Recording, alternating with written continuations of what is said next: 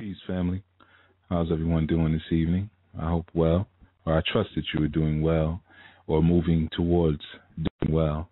I am Haru Hassan Anu, and you are listening to Foundational Fridays on Enlightenment and Transformation. We're now a few days away, 2 days away from our new class semester, and there are many excited people who have reached out to me and have sent some very beautiful transmissions, as well as questions, but there's a lot of excitement around it, and that's a wonderful thing.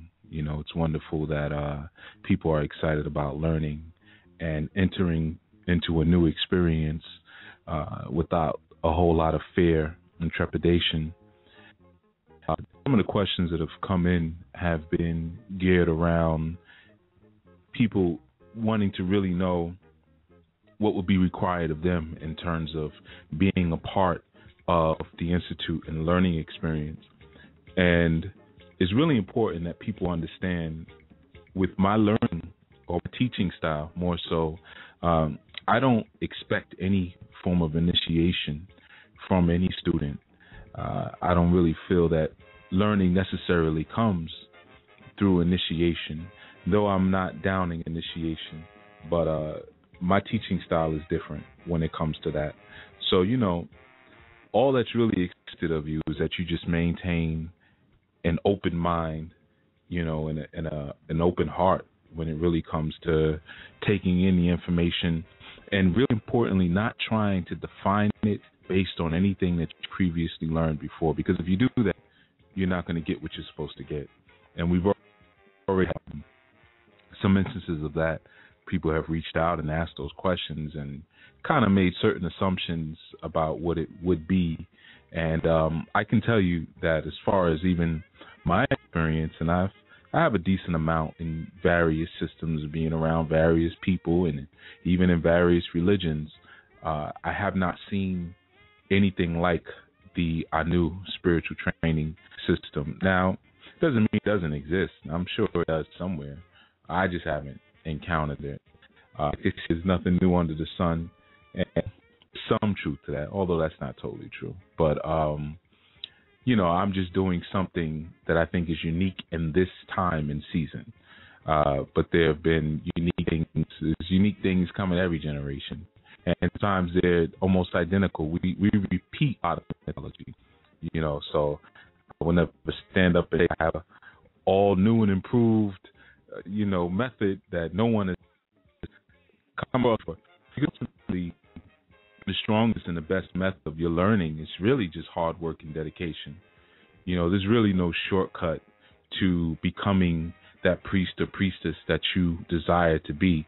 There are people who will make you think that there are shortcuts. They will charge you certain amounts of money for you to take on certain titles. And you'll find out ultimately when you get around people who have actually put the work in and who are hardcore about what they're doing, you realize you don't have anything but, less money in your bank account. So really the solution is putting the work in. And from that, you will gain a divine title. You don't need anyone to stand over you and say you are now this based on what you just put in their pocket. Communal recognition is beautiful and it's wonderful if it's based on actual work that you've put in. So the learning system that I've designed that will be initiating November 11th, that's 11/11, that's this Sunday, and the class will be available for register at 11:11 a.m.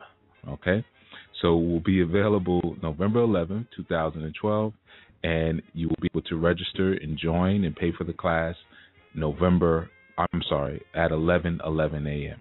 So obviously you see your brothers moving with this 11 vibration. And I'm going to do a show on that as far as the number 11 and a couple other numbers that are key for us to pay attention to in this season, this 2012 season, when there's so many things that are going on right now. Of course, we got hit with some snow recently. It wasn't really a blizzard, lot of hype, but it did affect some of the Wi-Fi transmission. And prior to that, of course, you know that we had the power outage out this way. Many people are still without power. They've even instituted martial law in certain parts of the state, and I would say it's probably even instituted in more parts than have even been acknowledged. So, on to other things. You know, it's a beautiful time right now to get into your spiritual work because it's such a mass awakening of people who are bringing different ideas and things forth. And you know, I know a lot of you have sent me emails asking different questions, and I haven't gotten through all of them. I've been working on that. One in particular that I looked at the other day from a young woman kind of mirrored some of the questions that I've received in the past, and some that I even have waiting now in the queue. And it was a question about personal shrine. Well, I shouldn't say personal because it was her ancestral as well as her personal shrine. And I'm just going to answer some of it now. Let me just get it in front of me. But this young woman had asked basically one of the first things, and this comes up a lot. She said her shrine is on a multi-level coffee table. You know, so it's not just one flat shrine, but it's basically like shelves, you know, or multi-leveled either way, which I actually prefer. I like that because you can actually put more in less space. So I like shrines that use step-up type of format. So that's perfectly fine. I actually prefer it because it also implants something into your psyche when you see the steps that you're ascending up to something, like ascending up to a throne. I like shrines that are lower because you have to bow or get down on your knees to work with them, a service, which obviously is a humbling of your physical body, which is important for you to keep in mind when you're doing spiritual work, the physical body being the lesser part of you, not the wicked part, not the less divine part, but just the smaller part. So, you know, having to bend down to a shrine is wonderful. The multi-layered is fine. One of the things she asked about was the fact that it had a glass top and there's no cloths on it. That's perfectly fine too. You know, you don't have to use cloths. Most of the time we do, and in some traditions, flags are used, but you don't necessarily have to use a cloth. You can use a plain surface. You could just have wood. You could use plywood or 2x4s. I've set up shrines like that before where it was just wood. Another preference of mine, you know, but hers is just glass. That's cool. You know, really for me in terms of surfaces with shrines, what I prefer to see is anything that's not artificial. Anything that has a greater vibration to it because it has some type of organic substance working within it, as opposed to seeing things polyester, plastic, styrofoam on your shrine. Now, if you have those are fine. Sometimes we'll have like plastic statues and stuff because ultimately, again, none of it's really real anyway. It's all really for something to trigger something into your psyche. But certain objects have more ogigi, or what we'll say electromagnetic energy, than others. So things that are of an organic nature have actually more electromagnetic energy, or what you would also call ashe. They have more ashe than things that are inorganic. So as far as the glass top, that's perfectly fine. One of the other things that she had wondered about was, after reading Grasping the Root of Divine Power, if for her Egum shrine, if they would prefer to be poor and if they all want their pictures up there. Okay, well there's a couple of ways I can answer this, but I'm gonna give you a teacher's answer. All right. Also in Grasping the Root of Divine Power, there's a very simple form of divination that I included in there, where you can get, you know, your 5-position Agbana or coconut answers. So my suggestion to you on that one is to cast to your Egun and ask them. So what you do is you do the Riki, or the prayer, that's my book, for the Egun. I don't remember what page it's on, but it's it's in the outdoor the prayers in that section, and go through the whole process like you do of setting up the OB and getting ready to do a divination session. They do that, pray at them, and then you just ask them. You ask them, okay, would you like to be here? Would you like this on it? Would you like that on it? Now, ultimately, you should kind of be able to. Sometimes you'll put something on your shrine and you'll hear like this loud no. Go with it. Don't start second guessing it. Well, maybe I'm saying no because this one had a fight with that one, or that, or I never really knew this one that well, or they didn't get me a bike for Christmas. Don't really get into all of that. Go with your vibes. Sometimes it'll be that overwhelming no when you kind of know, all right, leave this alone. That's when you start getting exploding candles and stuff falling and catching on fire and all that because you ignored that no. But one way that you can be sure, and when you do it, you won't really have to worry later about it, is just to cast on it. And trust the cast. Once you cast on it, you're casting to your Egun. They're telling you directly, yeah, we want this. No, we, and you can find out more things. And it's also going to increase your psychic connection to them. So just by casting to them, eventually you'll have a better idea of how they're thinking and how they're functioning. So you want to just do that as far as that in terms of your pictures and if they want to be on the floor or not. Just cast on them. Now one of the things that you had also mentioned was that you didn't have a divider between your bed and your jingili, your shrine. That's fine. Again, in the book I mentioned it's best if you have your sacred space inside the bed, which of course is also a sacred space, that it would be good if you can cover it in the event that you're having sex in your room, because sex within itself is a ritual. It creates a lot of spiritual energy, and it actually creates spirits.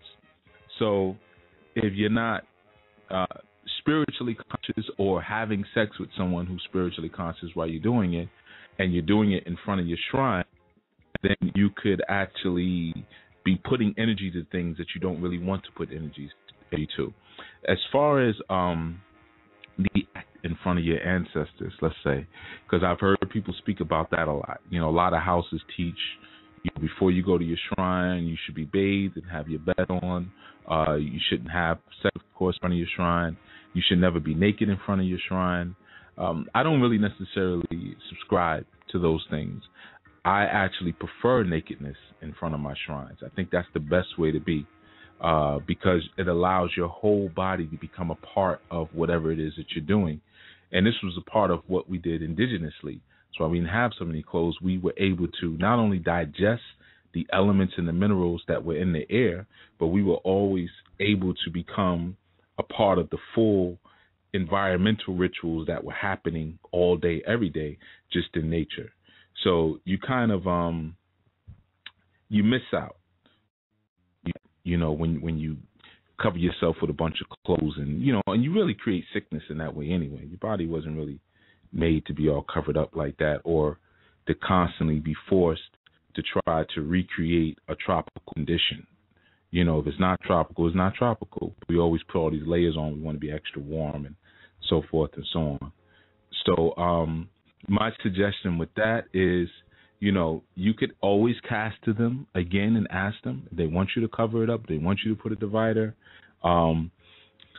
If you're consciously having sex and you're basically doing sex magic, that's perfectly fine.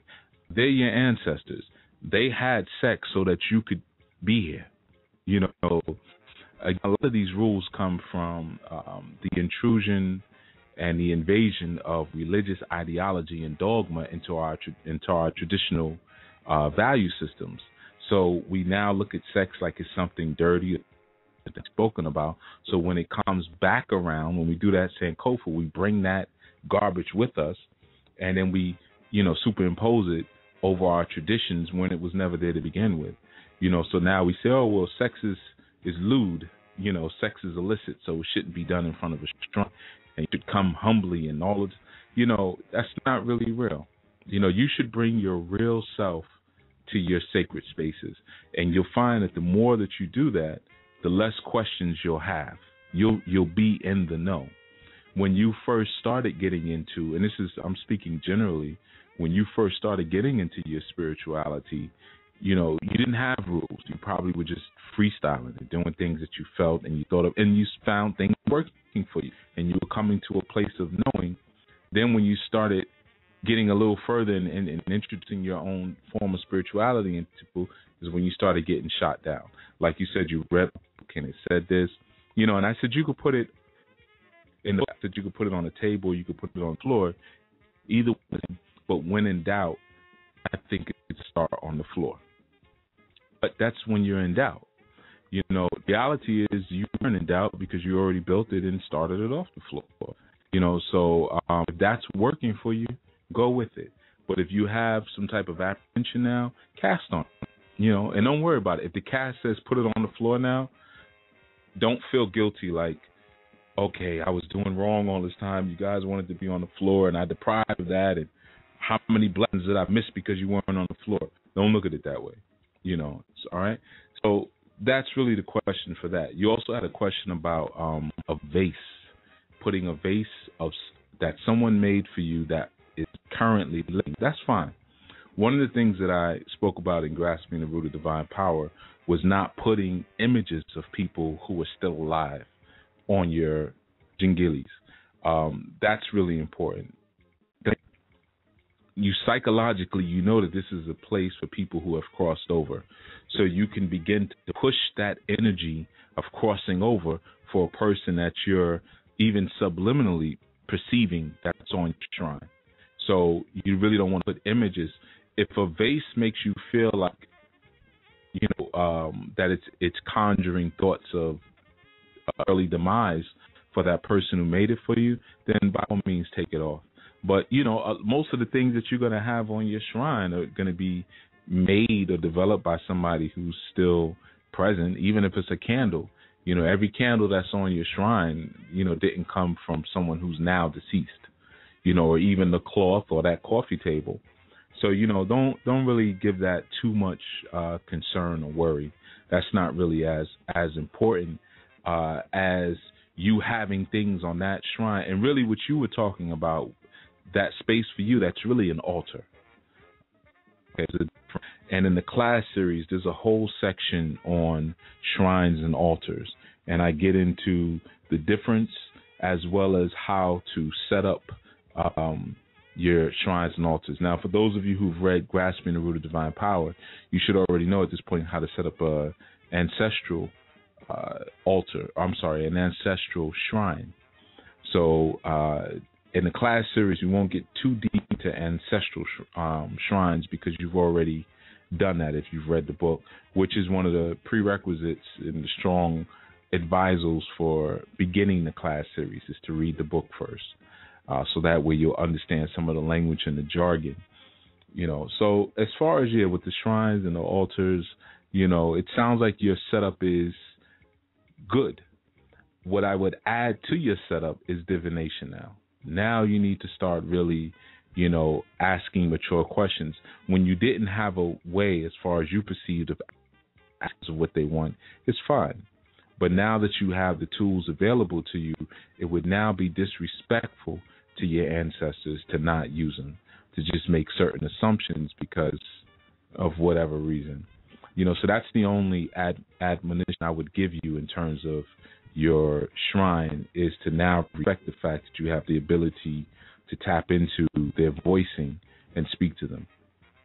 So, one of the things that I wanted to make everyone aware of is not only with the classes beginning this Sunday, is that also we'll be having live video sessions. I think I mentioned that for the classes so that you can ask me some of these questions one-on-one. The classes are set up in a way where it's very hands-on. There's a lot of activities, and I'm going to do a video which should be up soon. I'm just finishing it up, which just explains some of the things to keep in mind with the class. But I can tell you now, before you guys, make sure that you're in a position where you can give it your all. do not skip around on anything either. Everything that I've included in there, I've included it with a certain order for a reason. But give it your proper attention and time. Sometimes I know with spirituality, we have a tendency to jump on things without really giving it our full effort. Like someone will say, hey, you really should get this book over here about so-and-so. They really dropped this and it's real interesting. So we'll just order the book or we'll just buy it and it'll sit on the shelf. But we'll feel some level of accomplishment and fulfillment because at least we have the book. Don't do that with this class. When you're ready to take the class, take the class. And when I say ready, when you're in a place where okay, I want to learn some stuff, I want to do some stuff, and I want to interact with somebody who knows some stuff, who can bring me to the next level, then take the class. Don't just do it. The way the classes are designed is so that it will lead you up to being the awo at some point, or the priest or the priestess, not just necessarily knowing some stuff, having a bunch of dead intelligence. So a lot of what the lessons are they're very activity driven. So you actually put your hands in stuff and you have opportunities to journal and to really think about the experience from beginning to end and how it's slowly changing you and transforming you, which is really the key, which is really what we're trying to get at is a full transformation. So with that, like I said, if you're going to get into it, get your full time and energy. Don't half step on it. If you put in a half behind effort, you're going to get half behind results. And whatever vibration, like I told you before with your rituals, whatever vibration you come in with your ritual, the ritual is going to end a vibration. So if you come in with a low vibration, you're going to get back more low vibration results. So it's the same thing when you're learning in a class situation. If you come in with low vibe, you get less. Also, in terms of me giving, the more you give, the more I give.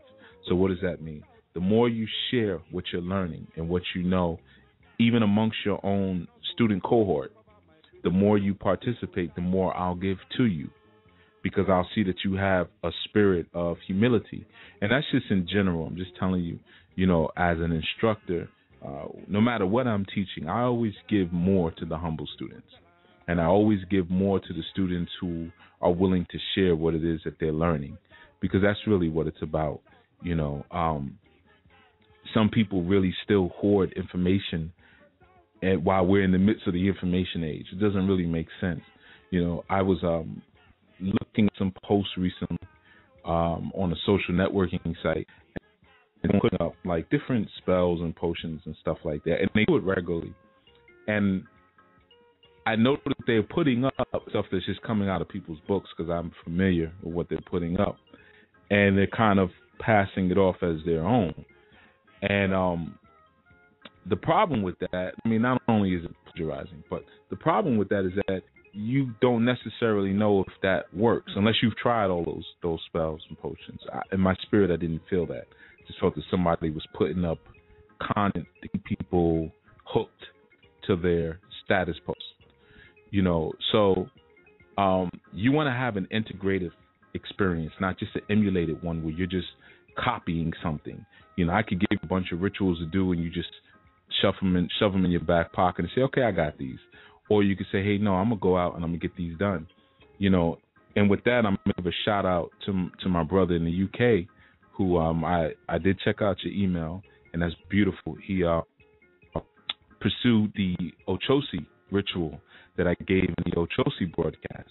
And he went through the steps in that and then had a job interview and did extremely well. Like he crushed it, and he even came with the Ochosi colors, and, he did his thing, So this is a person now who has an integrative experience.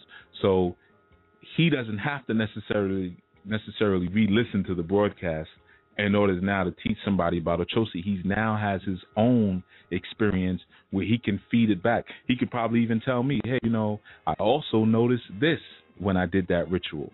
It was a ritual that I had given in that broadcast. And if you haven't listened to it, go check it out and do the ritual and see how it works for you. And we were dealing with Ochosi in Matalumbo, the astral travelers. They're the master astral travelers, and they allow us also to find the root of a solution, or root of a challenge, and to get right to it. So that is that Ochosi energy. So congratulations to him, and we'll be building on some other stuff that that you sent out to me as well. I have not forgotten you. So it's a good time right now. People are really getting into the magic. They're getting into the work, and they're having some beautiful experiences. And that's why I do this. I do this to see everybody grow. It's not really about me so much. I tell some people that, like, I for me to get resources, I just got to do magic for that. Like, I can do magic and get stuff. But beyond that, I like to actually see when people blossom. Like, I like to sit back and watch people grow, especially when they come initially not knowing much. And then eventually they come to a point where they're standing on their own 2 feet. That's a beautiful sight. It's like watching a flower grow or watching your child grow. Nothing more beautiful than that. So I'm always appreciative, as I always tell you guys, when you send me in those success stories of you actually doing the work and seeing results from doing the work. That's a beautiful thing. Another thing I wanted to put everybody up on this Sunday as well at 5 p.m. I'll be on Mona Blog Talk Radio, Mona's Magic, her radio station. I'll put a link actually on the description of this show. But if you go to the Facebook page, the Doodle House page, you'll see links to it for that show. That'll be at 5 p.m. And that's a sister out of the UK. And she's got a really nice format, which she does with her show. So I'll be on there at 5 p.m. chopping it up and, talking about what we talk about and things that we do, and sharing more information about how we can get in the front of this thing. And when I say this thing, I'm talking about a shift that so many people are excited about and so many people are terrified about. So that'll be a beautiful thing. Make sure you tune into that again.